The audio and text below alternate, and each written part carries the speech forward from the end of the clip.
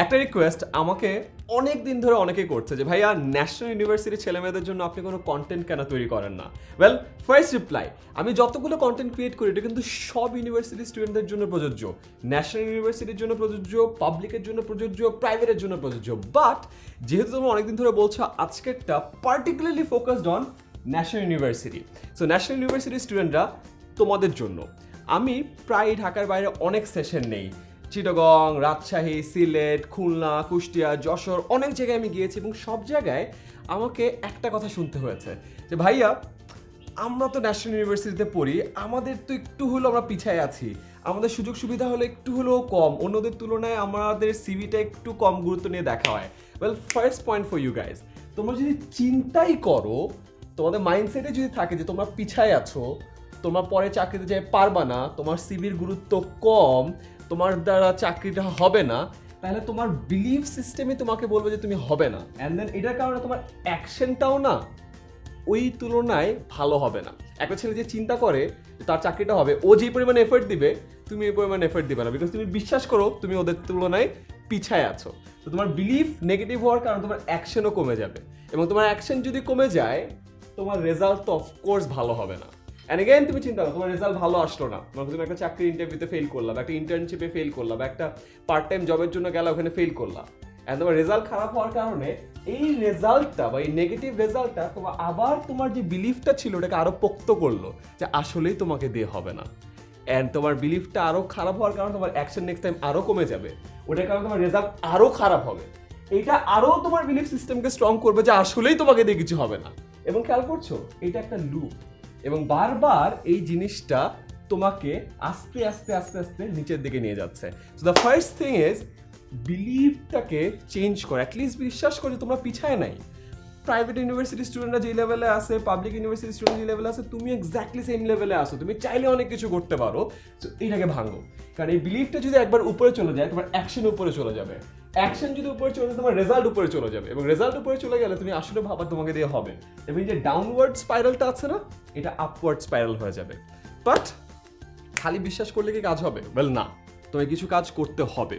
So এই জিনিসটাকে downward থেকে আপওয়ার্ড কিভাবে করা যায় এই জিনিসটা আজকে তোমাদের সবার সাথে শেয়ার করতে চাই। সো দ্য ফার্স্ট থিং যে তোমার দরকার সেটা হলো কমিউনিকেশন, বাংলা রিটেন এবং ওরাল কমিউনিকেশন, মানে সুন্দর করে বাংলায় লেখা, সুন্দর করে বাংলায় বলা। বাংলায় কিন্তু আমরা সহজেই সুন্দর করে কথা বলতে পারি না, আমার যে বাংলাটা আছে এখানেও দেখবা যে প্রায় একটু ভুল উচ্চারণ হয়, বাংলার সাথে ইংলিশের মিশেল চলে আসে, জিনিসটা একেবারে কিন্তু পারফেক্ট না। তো আস্তে আস্তে পারফেকশনের দিকে যাওয়াটার প্রতিদিন প্রচেষ্টা করতে হবে। এবং রিটেন অনেক কঠিন, কারণ আমরা ইউনিভার্সিটি দেখা যায় যে অনেক সময় ইংলিশে প্র্যাকটিস করি, এখনও ফেসবুকে ইংলিশে লিখে, যেটা কারণে বাংলা লেখা কিন্তু হয় না। যেমন আমি লাস্ট দিনে আমার নিজের বই লিখছিলাম, ভাল লাগে না, ওখানে আমি ছিলাম যে ভাল লাগে না একসাথে দিয়েছিলাম, বাট আসলে ভাল লাগে আর না আলাদা হবে। তার কারণ হলো যখন নি হয় শব্দের সাথে যুক্ত, করিনি একটা শব্দ, বা যদি না হয় তাহলে আলাদা শব্দ, করি না। এই যে নি আর না একটা একসাথে হয় একটা আলাদা হয়, এই জিনিসগুলো কিন্তু আমরা ভুলে গিয়েছি। তাই তুমি বাংলা প্র্যাকটিস না করে দেখবো তুমি এক পৃষ্ঠা বাংলা লিখতে যাই 10টা ভুল করেছো। তাই চেষ্টা করো ফেসবুকে যখন বাংলা লিখছো প্রপার বাংলায় লিখছো, তাহলে প্র্যাকটিসটা থাকবে, ফিউচারে যায় তোমার কমিউনিকেশনে ঝামেলা হবে না। সেকেন্ডলি ইংলিশ, এটা মাস্ট। বাংলাদেশে তুমি জাস্ট দেখবা কারোর সাথে তুমি ইংলিশে পরিচিত হবা যে hi there, pleasure to meet you, দেখবা তোমাকে পাত্তা একটু উপরে দিবে, এটা একদম খাঁটি সত্য কথা। অ্যান্ড ইংলিশ জাস্ট জানার কারণে প্রচুর সুযোগ সুবিধা পাবা। আমি যেমন প্রচুর জায়গায় কথা বলতে পেরেছি, বাংলাদেশে কথা বলতে পেরেছি, বিদেশেও কথা বলতে পেরেছি। আমি কিছুদিন আগে ইউটিউবে এডুকম কনফারেন্সে একটা স্পিচ দিয়ে আসলাম, এবং ওটা দেওয়ার একটা মূল রিজন ছিল যে আমি বাংলাদেশ থেকে আসছি কিন্তু আমার ইংলিশটা অনেক ভালো, আমার আইডিয়াটাকে সুন্দর করে উপস্থাপন করতে পারি, এটার কারণে একটা বিশাল সুযোগ পেয়েছি। ইউটিউবের এডু কনফারেন্সে আমার এড টক দেওয়া হয়েছে। আমি বাংলাদেশে বিশাল কমনওয়েলথ পার্লামেন্টারি কনফারেন্সে প্রাইম মিনিস্টারের সামনে স্পিচ দিয়েছি। একটা ছোট রিজন ছিল যে আচ্ছা ওর কমিউনিকেশন ভালো, ইংলিশে ভালো কথা বলতে পারে। তো ছোট্ট এই গুণের কারণে কিন্তু তুমি প্রচুর সুযোগ সুবিধা পাবা। অ্যান্ড স্পেশালি চাকরির ক্ষেত্রে তোমার সিভিটা ইংলিশে হয়, তোমার ভাইভাটা মোস্ট লাইকলি ইংলিশে হবে, তোমার চাকরির সব কমিউনিকেশন ইমেইলে হবে যেটা কিনা ইংলিশ, তোমার যতগুলো মিটিং হবে এটা ইংলিশে হবে, যতগুলো প্রেজেন্টেশন হবে ইংলিশে, ক্লায়েন্ট মিটিং যখন শুরু হবে দেখবা যে ইংলিশে সব প্রেজেন্টেশন দিচ্ছে। তো সব জায়গায় ইংলিশটা দরকার হবে, এবং তোমার ইংলিশের দক্ষতা যদি একটু ভালো হয় প্রতিটা জায়গায় তুমি হবা ফ্রন্টম্যান। সো এই জায়গাটাতে একটু এফার্ট দাও এবং ইংলিশ শেখার জন্য অলরেডি 10 মিনিট স্কুলে প্রচুর ভিডিও আছে। তুমি আমারও আইমান সাদিক 10 মিনিট স্কুল দিয়ে সার্চ করে প্রচুর ইংলিশের ভিডিও পাবা, আমার নিজের চ্যানেলের নিচে গেলেও প্রচুর ভিডিও পাবা। একটু শিখো, একটা গ্রুপ তৈরি করো 4-5 জনের, যে গ্রুপের মধ্যে একজন একজনের সাথে ইংলিশটা প্র্যাকটিস করবা। নাহলে যেটা হয়, তুমি যদি জাস্ট একা প্র্যাকটিস করো, তোমার বাকি 4 বন্ধু তোমাকে পচাবে, আসছে ইংলিশ মারতে, এগুলা বাদ দে, চিল করি একটু। সো ওই পচানিটা যেন তোমাকে সহ্য করতে না হয়, এই জন্য আগে থেকে 4-5 জন মিলে একটা কমিউনিটি তৈরি করো যারা নিজেদের মধ্যে ইংলিশে প্র্যাকটিস করবা। চ্যাটিংটাও ইংলিশে করো না, রিটেন কমিউনিকেশন বেটার হয়ে যাবে। অ্যান্ড থার্ড কমিউনিকেশন হলো ইমেইল। কারণ তুমি যখন চাকরিতে যাবা, কোনো একটা ফর্মাল লোকেশনে কারোর সাথে কমিউনিকেট করবা, তখন কিন্তু ফেসবুকে মেসেঞ্জারে নক করে না, হোয়াটসঅ্যাপে নক করে না, ইমেইলে কমিউনিকেট করে। সো ইমেইল কমিউনিকেশন এটিকেট আমাদের অনেক কম। এখনও আমার কাছে প্রতিদিন যে ইমেলগুলো আসে, সাবজেক্ট লাইন আসে না, কোথায় টু দিতে হয়, কোথায় সিসি দিতে হয়, কোথায় বিসিসি দিতে হয় আমরা জানি না, ডিয়ার ভাইয়া কীভাবে লিখতে হয় আমরা জানি না, কোথায় স্পেসিং দিতে হয়, নিচে সিগনেচার সেট করা যায়, কিচ্ছু জানি না। এই জায়গাগুলোতে আমাদেরকে আরেকটু প্রফেশনাল হতে হবে এবং এটার জন্য আমার একটা ফুল কোর্স আছে ইমেল এটিকেটের, তোমরা দেখতে পারো। অনলাইনের প্রচুর রিসোর্স আছে, জিমেল এটিকেট একটু যে সার্চ করো খুঁজে পাবা, তাহলেই কিন্তু তোমার এই ঝামেলাটা মিটে যায়। সো কমিউনিকেশন, বাংলা এবং ইংলিশে মৌখিক এবং লিখিত দক্ষতা এবং email communication, it's a must. সেকেন্ডটা software and take. এই যুগে আছি, ইটস আ মডার্ন এরা, ইটস আ টেক এরা। আমরা যদি টেকে পিছায় থাকি, আমরা যদি সফটওয়্যারে পিছায় থাকি, আমরা কিন্তু আগাতে পারবো না। এই জগতের বিশাল হাতিয়ার হলো সফটওয়্যার, বিকজ তোমার নর্মালি কি ঢাল তলোয়ার দিয়ে যুদ্ধ করে, আর মডার্ন এই জগতে বা এই ডিজিটাল জগতে ঢাল তলোয়ারের জায়গায় আছে হলো মাইক্রোসফট অফিসের ওয়ার্ড, এক্সেল, পাওয়ার পয়েন্ট। ওয়ার্ডে তোমরা সবাই হয়তো বা অনেক এফিশিয়েন্ট, কারণ তোমরা ওয়ার্ডে অনেক অ্যাসাইনমেন্ট করেছো, অনেক কিছু করেছো, বাট এই ওয়ার্ডেও অনেক ইম্পর্টেন্ট জিনিস আছে যেটা চাকরির ক্ষেত্রে লাগে, যেটা আমরা জানি না। রেফারেন্সিং জানি না, সেকশন কীভাবে আলাদা করতে হয় জানি না। সিম্পল, এখন আমার কাছে ওই দিন একজন কোয়েশ্চেন করেছে, ভাইয়া প্রথম কয়েকটা পেজ রোমানে নাম্বারিং হবে, পরের পেজগুলো ইংলিশে হবে, এই জিনিসটা তো আমরা জানি না। ওয়েল, সেকশন আলাদা করতে হয়, তো আমরা অনেক কিছু কিন্তু জানি না, সেই জিনিসটা ফিক্স করতে হবে। 2 নম্বর মাইক্রোসফট এক্সেল। অফিস আদালতের সকল কাজ কিন্তু মাইক্রোসফট এক্সেলে হয়। সো এক্সেলের নলেজ যদি তোমার খারাপ থাকে, তুমি দেখবে অফিসে কাজ করতে যায় মেজরিটি কাজ পারছো না। পাওয়ার পয়েন্ট নিচে পড়ে গেছে, এটা নিয়ে আমি আজীবন কথা বলেছি। আমাদের স্কিল ডেভেলপমেন্ট ল্যাব নামে একটা গ্রুপ আছে যেখানে আমরা শুরু থেকে power point শেখাতাম। So Microsoft word, Excel, পাওয়ার পয়েন্টের সবগুলো কোর্স কিন্তু অলরেডি দেওয়া আছে। একটু কঠিন, 4-5 ঘন্টা সময় লাগবে, বাট একটু চেষ্টা করো, দেখবা তোমার জন্য অনেক ইজি হয়ে যাবে। এবং একটা ইন্টারেস্টিং জিনিস, আমি জাস্ট পাওয়ার পয়েন্ট পারতাম বলে আমাদের 10 মিনিটস করে যে ফার্স্ট ড্রাফটটা আমরা বানাই, সেটা পাওয়ার পয়েন্টে বানিয়েছিলাম। ওটা এখনও আছে, slideshare.net একটা ওয়েবসাইট আছে যেখানে সব স্লাইডসগুলো জমা থাকে, ওখানে গেলে তুমি দেখতে পারবা।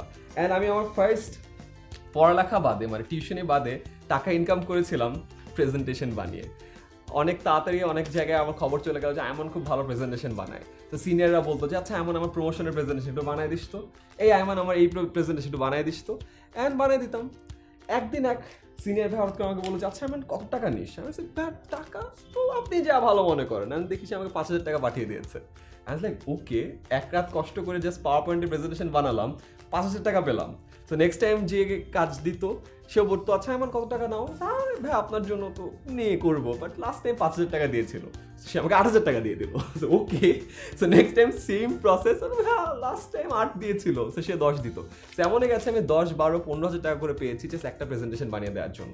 এবং এই পাওয়ার পয়েন্টে কিন্তু শুধুমাত্র প্রেজেন্টেশন বানানো যায় তা না, তুমি ডিজাইন করতে পারো। আমাদের 10 মিনিট স্কুলের মেজরিটি ডিজাইন সব পাওয়ার পয়েন্টে করা। আমাদের ওয়েবসাইটে অনেক ইউআই ডিজাইন পাওয়ার পয়েন্টে করা, পাওয়ার পয়েন্টে ব্রোশার ডিজাইন করা যায়, নোটবুক ডিজাইন করা যায়, সব কিছু ডিজাইন করা যায় এবং এটার পুরো কোর্স দেওয়া আছে, ট্রাই করে দেখতে পারো।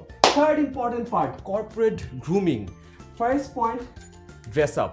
এই জিনিসটা সব থেকে বেশি ইম্পর্টেন্ট। অলরেডি আমি সবার সাথে শেয়ার করেছি আমি কেন পাঞ্জাবি পরি, বিকজ আমি যদি গেঞ্জি পরে আসতাম ওগুলো কোত্থেকে আসছে। এই স্টোরি আগে তোমরা অনেকেই দেখেছো যে আমি এক জায়গায় গিয়েছিলাম একটা ইভেন্টে, দারুণ আটকাইছে, ভাই কী চাই? আমি বলছি ভাই ইভেন্ট। দারুণ বলছে যে তো, আমি বলছি ভাই আমি স্পিকার। দারুণ বলছে কী কার? স্পিকার। কি করবেন আপনি? কথা বলবো। সে বিশ্বাসই করে না। হেড দারোয়ানকে যা বলছে ভাই দেখ ছোকরা এসে কথা কইতে। তো তোমার ইমপ্রেশনটা ডিপেন্ড করছে যে তোমার ড্রেস আপটা কেমন আছে। তুমি যখন কর্পোরেট লাইফে যাবা, কোথাও তুমি স্পন্সরশিপের প্রপোজাল নিয়ে গেছো, তুমি একটা ক্লাবের মেম্বার, তুমি কোনো একটা বড় ভাইয়ের কাছে গেছো তোমার স্পন্সরশিপের প্রপোজাল দিতে, তুমি ট্রাউজার আর চাপ্পল পরে গেলা, তোমার স্পন্সরশিপের প্রপোজালও 10 লাখ থেকে নেমে 10,000 টাকা হয়ে যাবে। সো অলওয়েজ মেনটেন করো ড্রেস আপ যেন প্রপার থাকে, dress sharp. Alright, second point, networking. কর্পোরেটে ঢোকার পরে তোমার কিন্তু তোমার কলিগদের সাথে কথাবার্তা বলতে হবে। ক্লাসে তোমার একজন ফ্রেন্ড, জিগিরি দোস্ত, ওর পাশে আজীবন বসো, আর কারোর সাথে কথা বলো না। টিফিনে যাও, ওখানে যাও, খেলতে যাও, ওর সাথে যাও, সব জায়গায় ওর সাথে যাও। ফেসবুকে ওর সাথে গুবুর গুবুর করো, আর কারোর সাথে কথা বলো না। কর্পোরেটে যদি এরকম হয়, তুমি জীবনে আগাতে পারবে না। তোমার আশেপাশে মানুষের সাথে নেটওয়ার্কিং করতে হবে, অন্য ক্লাবের মেম্বারদের সাথে কথা বলতে হবে, অন্য ইউনিভার্সিটির ছাত্রছাত্রীদের সাথে কথা বলতে হবে, তোমার টিচারের সাথে কথা বলতে হবে। তুমি জীবনে করে টিচারের সাথে কথা বলো না। ঝামেলাটা কি জানো? তুমি যখন সিভিটা সাবমিট করবা, সিভির নিচে রেফারেন্স দিতে হয়। তুমি কার রেফারেন্স দিবা? একটা স্যারের তো রেফারেন্স লাগবে। কোনো স্যার তোমাকে চিনে না, তুমি জীবনে কোনো স্যারের সাথে কথা বলো নাই, পরে ওই লজ্জার কারণে তুমি কোনো স্যারের কাছে নকও করবা না, তোমার সিভিতে কোনো রেফারেন্স থাকবে না। তুমি হয়তো বিদেশ যেতে চাও, বিদেশ যাওয়ার জন্য টিচারের একটা রেকমেন্ডেশন লেটার লাগে।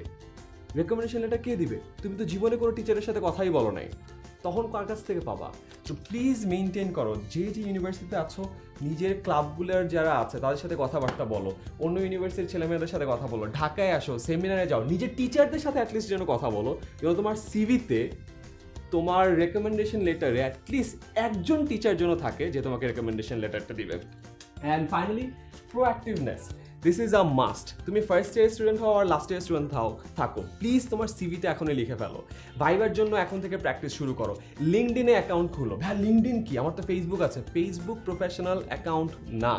এই যে বললাম না যে আমরা ভাই আমাদের তো চাকরি হবে না, এই জন্য তুমি এফার্ট দাও না, তোমার রেজাল্টও খারাপ। এখনই এফার্টটা দাও না, লিঙ্কডিনে অ্যাকাউন্ট খুলো। লিঙ্কডিন হলো প্রফেশনাল নেটওয়ার্কিং সাইট।